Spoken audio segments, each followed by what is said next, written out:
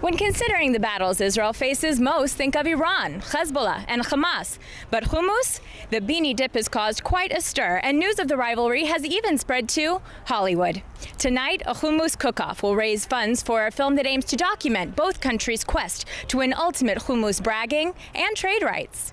The rivalry last made headlines in January 2010 when Israel won the Guinness title for the world's largest plate of hummus, only to be creamed 4 months later by Lebanon, who weighed in with a whopping 11.5-ton serving, doubling the previous record. Some, like filmmaker Avital Levy, say the competition is an opportunity for Middle Easterners to unite over their shared culinary culture. I see hope in hummus, not war. All proceeds of the evening's hummus-tasting fundraiser will go toward the financing of her documentary, Hummus Wars. Crowds turned out to taste both the Arab and Israeli recipes, and professional food critics judged the cook-off. Never mind Israel and Lebanon. An Egyptian won tonight's cook-off, and an International Falafel Day has been set for June 12th in another attempt to bring Middle East peace and dialogue through chickpeas. But although the mood here is light, my mother put hummus in my bottle when I was a baby. Okay? She make for my birthday, she make a kebab cake and she put the hummus frosting.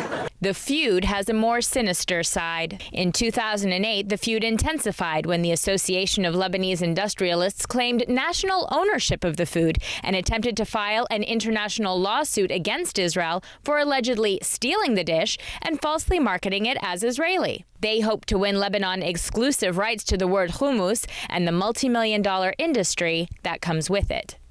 And just in the way that, champagne is only from Champagne and Parmesan is from Parmigiana, there is a real cultural battle going on. Israel is one of the biggest manufacturers of hummus, so I think the Lebanese recognize that and want to do whatever they can to prevent Israel from succeeding. They're the ones that sponsor the record-breaking, the government, and in Israel it's private. Some say hummus was mentioned in the Old Testament in Ruth 2:14, and that since 55% of Israelis trace their backgrounds to Muslim and Arab countries, they too have ownership over the food.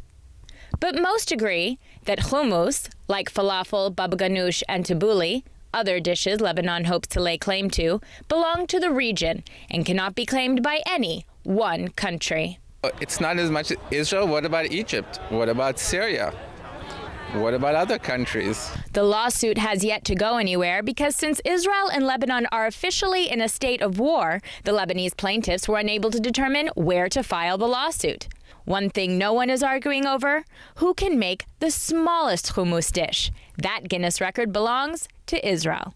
Experts at miniaturization, as seen in technology, Israel's 39mm hummus plate came complete with garnishes and olive oil. Although it seems unlikely that this issue will peter out anytime soon, for tonight at least, passion for hummus has brought people together to give chickpeas a chance. For JN1 in Los Angeles, I'm Laura Berman.